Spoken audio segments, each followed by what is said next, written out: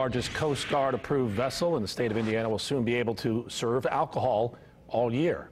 It's thanks to a new law that takes effect July 1st. It will allow the Madam Carroll to sell alcohol when just sitting at the dock. Before, the boat was only allowed to sell alcohol an hour before a cruise or during the boat's operations on Lake Freeman in Monticello.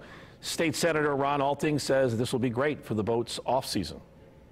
So in the winter months, where they were closed 5 to 6 months, they can be open and do a brunch, they can be open for a restaurant, whatever they choose to be. Therefore, they get income 12 months a year.